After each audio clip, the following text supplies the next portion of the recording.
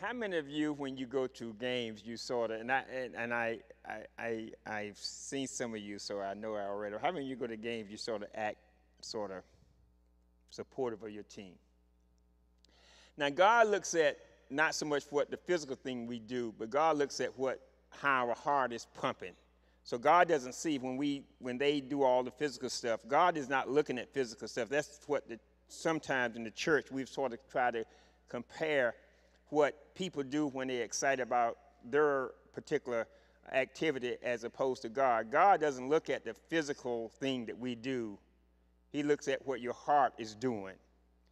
Whether you raise your hand or stomp your feet or yell out, that doesn't impress God. What impresses God is where your heart is. What impresses a team wants to hear you yell out their name and all things like that. That's okay too, but God is not impressed by that. God is only impressed by where your heart is. And sometimes in church we try to emulate things that people do at arenas and stuff and say, this is what God likes. No, God doesn't. God likes what, and only you know what your heart is doing. Only you. Your heart could be pumping or your heart could be just sitting there doing nothing. So God looks at the inside opposed to the outside. But having said that, it's nice to hear cheers, isn't it? So the first thing that shows that if you're a serious fan of the church, if you're a serious fan of the church, and if you're a serious fan of God, the first thing you do, you arrive early before the opening song. Check it off. You arrive early before. A fan will arrive early. They want to get there before the kickoff, before the first pitch. They don't want to get there after the midway. Not a good fan. A fan wants to be there to see all of it. You arrive early. 8:30, 8:29.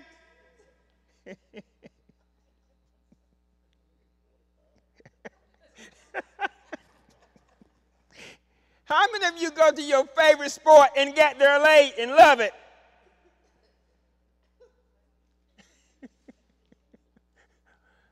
All right, that's number one.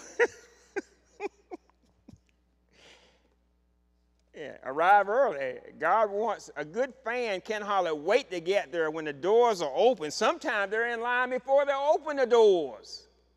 You see them standing there at the gate, and they're having you open the door. What time the doors open? 9:30. What time are you here? It's 8:30, and you're already there. You very seldom see good, committed fans coming in at halftime. Did we already check that one off? All right, okay. Psalms 122, verse 1 and 2 says this. I was glad when they said to me, let us go to the house of the Lord. I couldn't hardly wait to get there. I was excited. Before the opening kickoff, before the first pitch. Number 2, a good fan, a real fan, a serious fan, don't mind staying late, savoring your victory in Jesus. You don't mind staying late. Your team won. You run on the floor and you just jump up and down. Nobody's leaving. Don't mind staying late. Some of us who arrive late, as soon as the church is over, you wonder, I got to go, I got to run. How many of you love to stay late and just hang around and just sort of enjoy your victory in Christ? Enjoy just savoring the moment. Man, I just had a good time. God had just blessed my soul, and I'm just going to just stay around and just enjoy this moment for a while. I'm just going to bask in the victory that Jesus has just given me, and I'm just going to hang with people who are like me. You check that one off? Is that good? All right, you check that one out. Who loves to hang around and just stay around? Who loves just get out of here? I got to get out of here. I got to go home. You just had a great victory. Lord, Lord just has blessed your soul. He has done just so much for you. He has given you the word. You have eaten, you have fellowship, you have praised God, and you don't want to hang around and just enjoy it. Just sit around. Man, I remember at the basketball tournament, and when your team wins, or football game, when your team wins, and the announcer said, no one has left the stadium. All on the field, jumping up and down. And then when they are forced to leave the stadium, they go down on Fayetteville Street or somewhere in Raleigh and just tear up the place. They don't want to leave. Good fans just hang around all night long. That's number 2. Number 3. If you're a good fan of the Lord, you are not deterred by the weather in making your way to church. You are not deterred by the weather. You are not deterred by the weather in making your way to church. It's amazing. I was watching the Green Bay one time, and also other teams, and it was snowing. I mean, it's like 5 feet of snow. It was just snowing, and the churches were closed. Everything was closed, but there were 50,000 people in the stands. Can you imagine that? They would close down everything, but if the Giants are playing Dallas in New York, and it's 5 feet of snow on the ground, I don't know how people get to the stadium, because they can't get to church when there are 2 inches of rain. They must have different vehicles for driving to the game and driving to church. Is that right? Because how many of us go to Friday night football game in the cold and the rain and the wind? I got a call. It was raining in Rayford. Pastor, we having church tonight. Bible study. I said, it's raining in Rayford. Well, it might.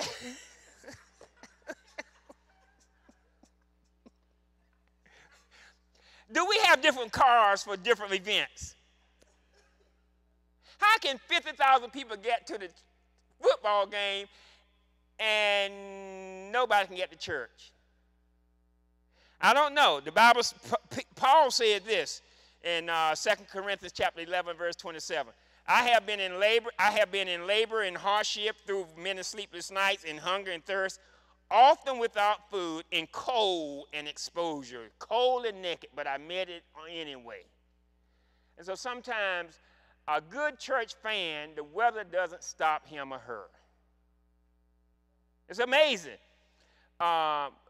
Whenever we have a dust shower, not snow flurries, snow showers, schools are closed, and sporting events are not closed, and the mall isn't closed, but the church is closed.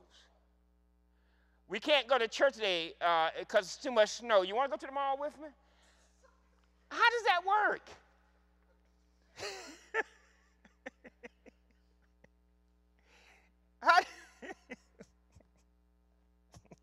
I don't know. Okay, check number 3 now. Is anybody got all 3 so far? You right on target, right? Don't tell me. Don't share. This is a private test. But anyway, you see the crazies, and especially the cheeseheads in Green Bay, and they're sitting there with no shirts on and the cold weather, and man, don't let it. And then you see them at baseball games and football games and tennis matches in sweltering heat. But don't let it get a little warm in church. We got to leave, Pastor. It's too hot in here. Where you going? I'm going out in the sun where it's really hot. Okay, all right, number 3. This is a self-test now, number 3. A good fan you want the best seat in the house. Now, that's just, if you're a good fan, you don't want to be in the nosebleed section. I remember going to what were they before they were Bobcats? Hornets. Somebody gave me some tickets. One of my good church friends. And so I went to this, and so I took my son, we went to this Hornets in Charlotte. And we were up like that. I said, never again will nobody give me tickets. I appreciate the fact, but if you're going to give me tickets,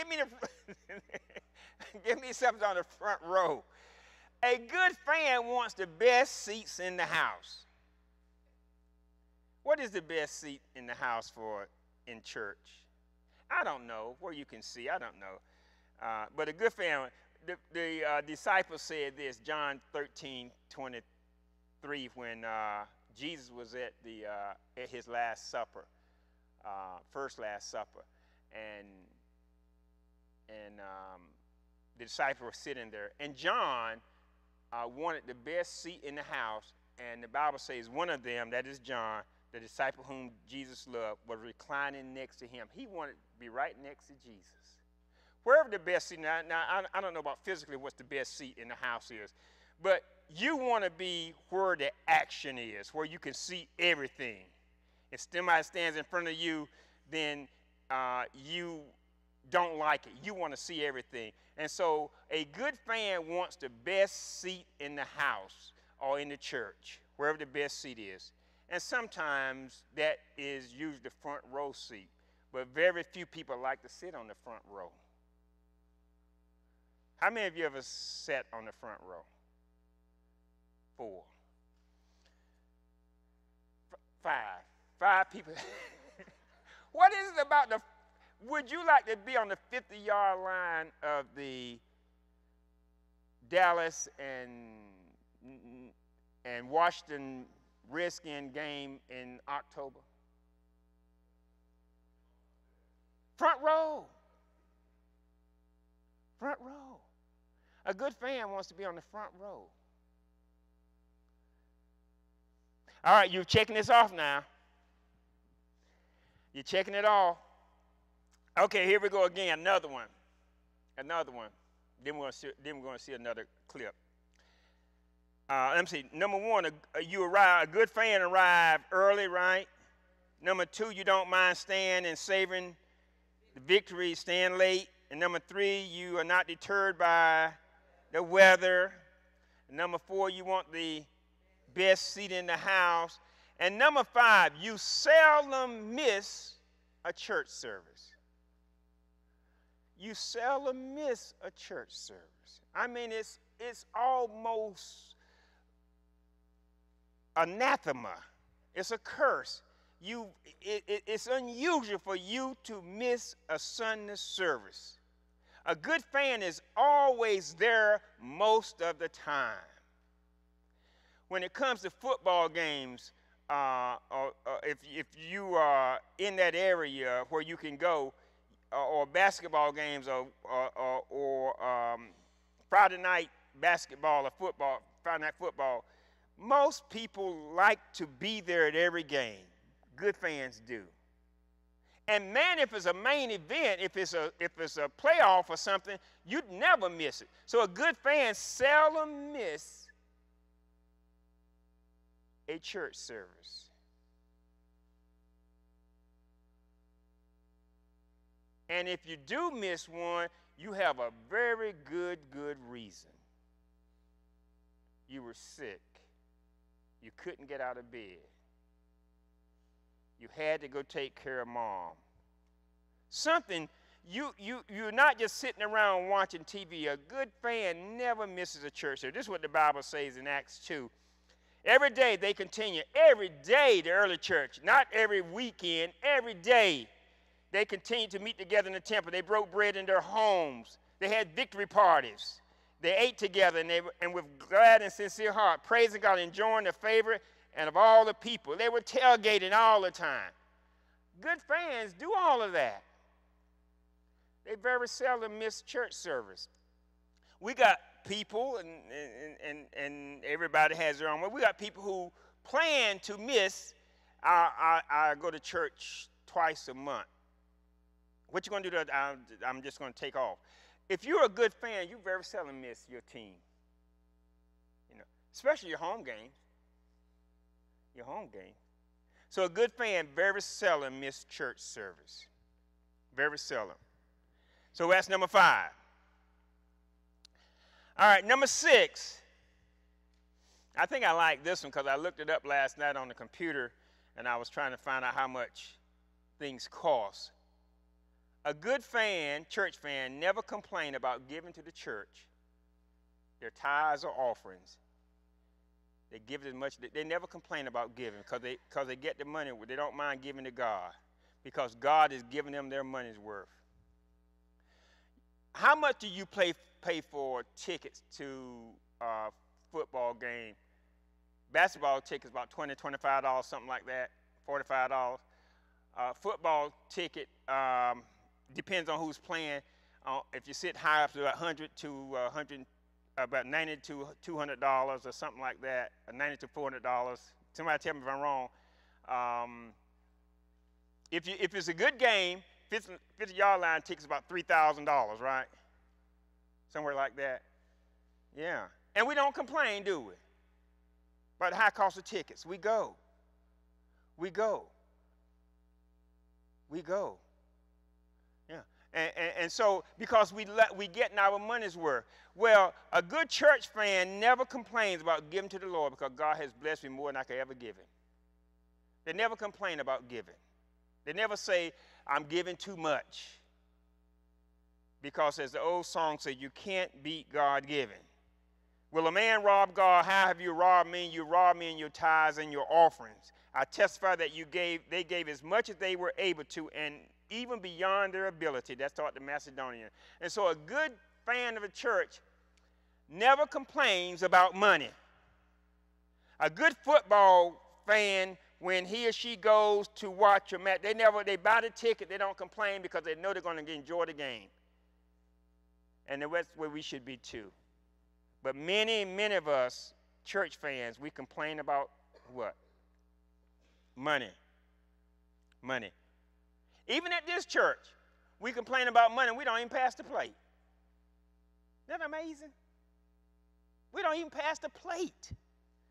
And some people still complain about giving. Anybody ever go to a church where they pass the plate? Often. Several times a service. Okay. All right. So we don't. But if you're a fan, if you see God at work, money becomes secondary. If you see your team, I don't mind paying if when the Panthers play because I don't mind. I don't mind paying. When Cam is throwing to Smith.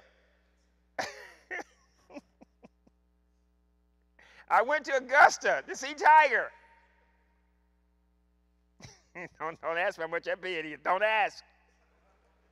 Did I complain? Of course not. So all right. I do have my Tiger shirt on, but I'm not going to. All right. Okay. This is what the Macedonians, they never complain about giving to the Lord. I like how Paul writes about their giving attitude. He said, I testify that they gave as much as they were able and even beyond their ability, entirely on their own. They urgently pleaded with us for the privilege of sharing in this service to the Lord's work, and they exceeded our expectation. They urgently pleaded with us, let us help the Lord's work. That's what they said. Let us help the Lord's work. They gave themselves first of all to the Lord, and then they will, by the will of God, also to us. So a good church fan never complain about giving. Ticket prices. Okay, and this is a big one. Everybody says it's a big one. This is a big one. A good church fan never get upset about paying the preacher. Everybody says it's a big one. Because he's worth it.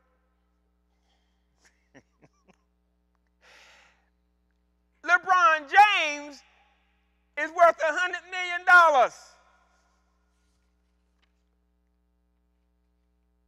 Serena is worth, LeBron worth $110 million. Serena is worth $100 million. Don't feel bad about Venus. She's worth $60 million.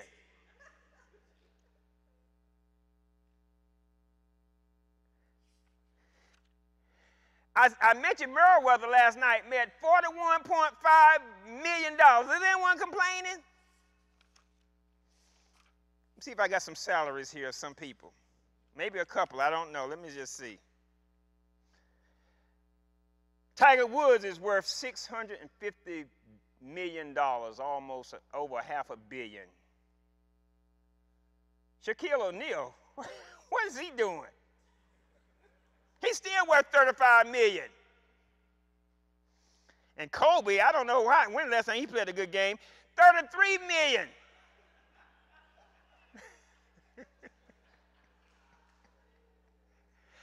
I make $40,000 a year, you complain. God, Lord. They are throwing the ball, I'm throwing Christ.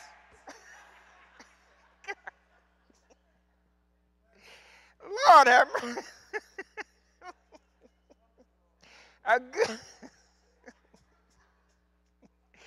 A good fan never complains. Who complains about LeBron getting signing a $90 million Nike contract? Who complains?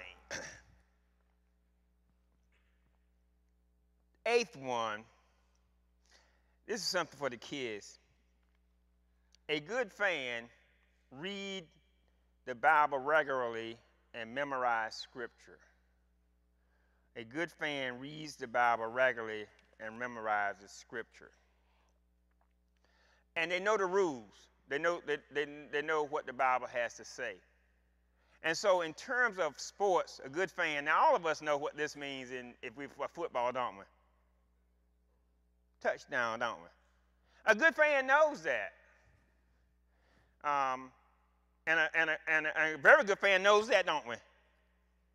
Safety, right away. Who didn't know that? Raise your hand.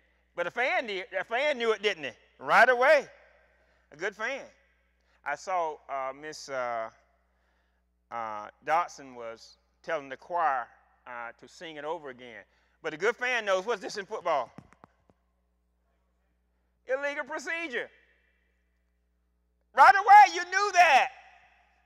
A good fan. And so a good fan knows, a good church fan knows how many verses in the Bible.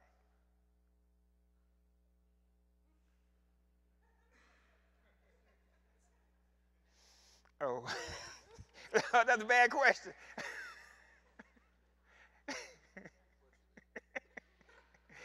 If you're in football, you do like this. What is this?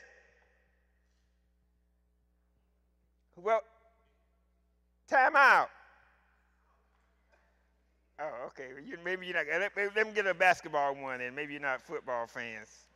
I need some football players in here. Okay.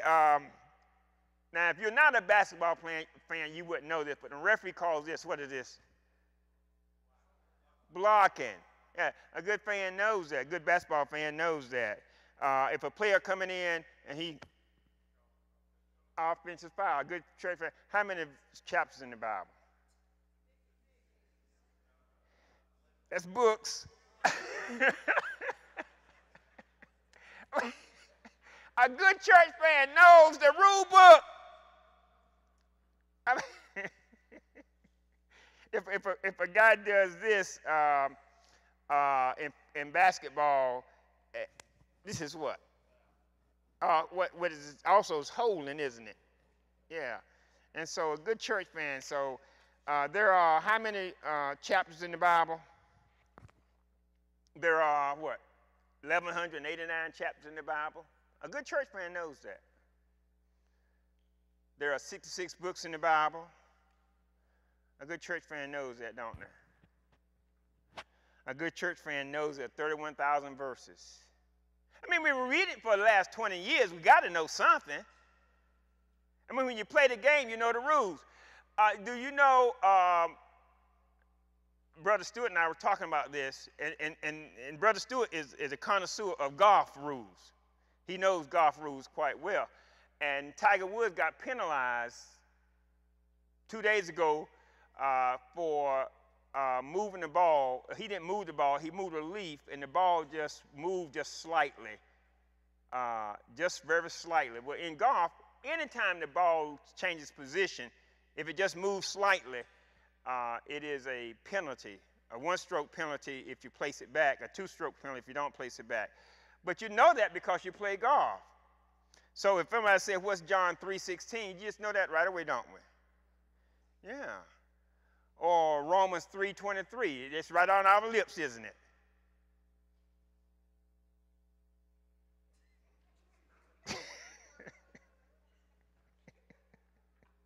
Okay, you make the call.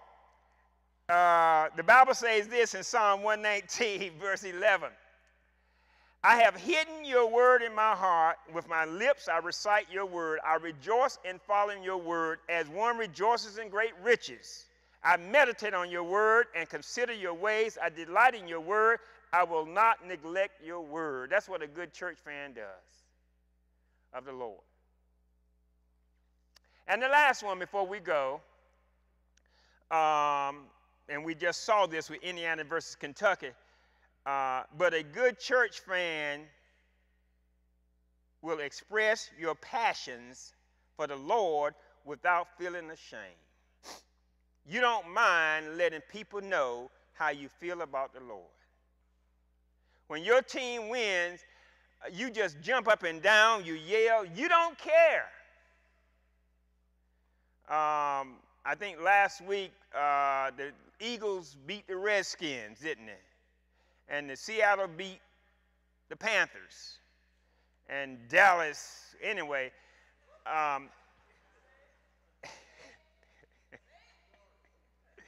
But you don't mind people knowing, do you? You don't mind people knowing. Well, this is what the Bible says about us when it comes to the Lord. Praise the Lord, praise God in his sanctuary, praise him in his mighty heavens, praise him for all his acts of power, praise him for his surpassing greatness, praise him with the sounding of the trumpet, praise him with the harp and the keyboard, praise him with drums and dancing, praise him with strings and the organ. Let every person that has breath praise the Lord. A good faith, you don't mind, and I know you don't have to, but you don't mind people knowing that you love the Lord and something's good happens. You don't mind saying, thank you, Jesus. You don't mind that.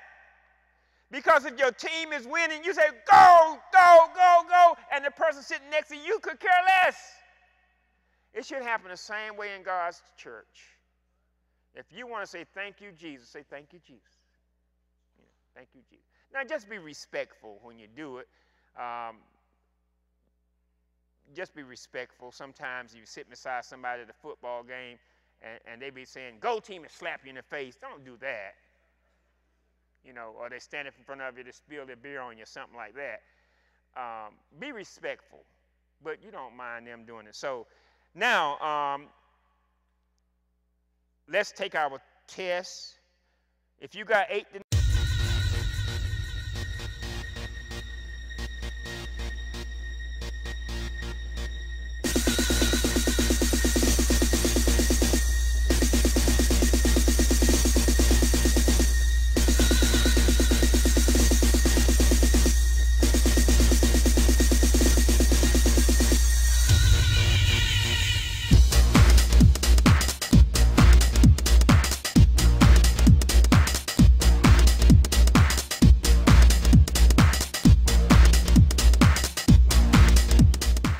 what Satan tells me, I'm a child of God. Amen. Even though what I tell myself sometimes, I'm still a child of God. Amen. Even when somebody tells me something, I'm still a child of God. Even when I feel bad and I fall on my face, I'm still a child of God. Amen. Because positionally, God sees me as holy.